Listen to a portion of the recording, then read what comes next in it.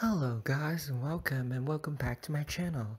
Today I'm testing out whether a 5mm watercolor tube is equal to a full 2.5ml watercolor pan in terms of price. I'm having Paul Rubens Student Grade, and this is the cheapest tube paint that I can think of because I don't want to waste an artist grade tube in such an experiment. Now let's squirt all the paint into this empty foam pan.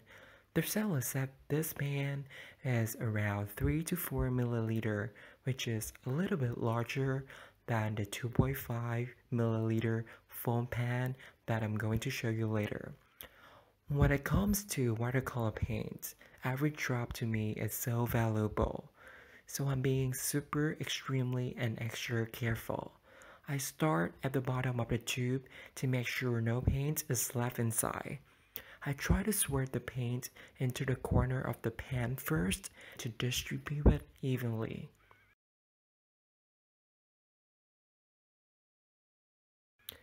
Oh my, you guys, I'm shaking. Uh, I'm trying to adjust my hand so that it won't block the view of the pan. It's like I'm doing something suspicious here. Uh, okay, wow, the process seems easy, but listen guys, it's not easy at all. Squeezing paint from a small tube is much harder than doing it in a big tube, and I'm trying my best to drain every last drop from this tiny tube here.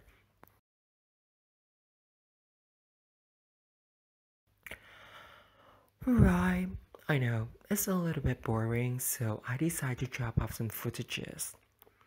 And after 3 minutes, here's the results. Please excuse my shaking hands.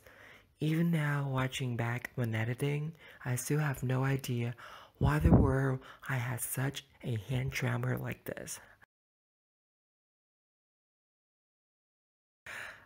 Alright, so you can see that there are still some spaces in the pan, and I'm using this pen to stir up the paints, so to make it settle evenly.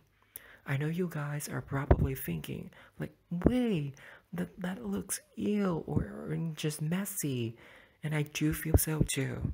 But please bear with me because I just want to show you to document every single step and so you know the real process. Now I'm taping it on the table a few times to let everything sit in place. Well, actually, there's quite an amount of paint left in the tube, so I'm going to go for the last round and repeat those steps.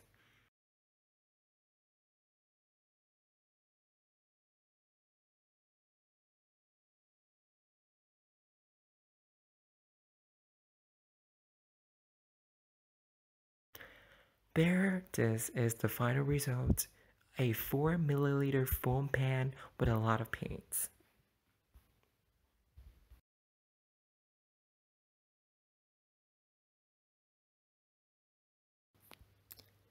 Here is a full 2.5 milliliter watercolor pan from White Nights. I'm unboxing it and we'll compare it with the previous pan side by side.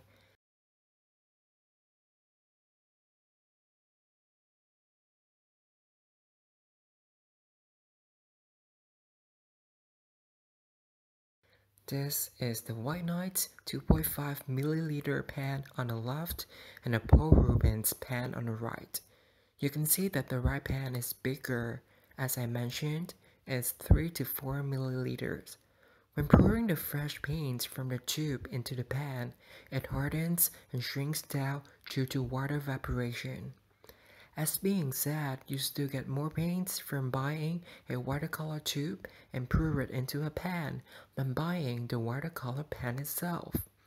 My verdict is that watercolor tube is more economical in the long run.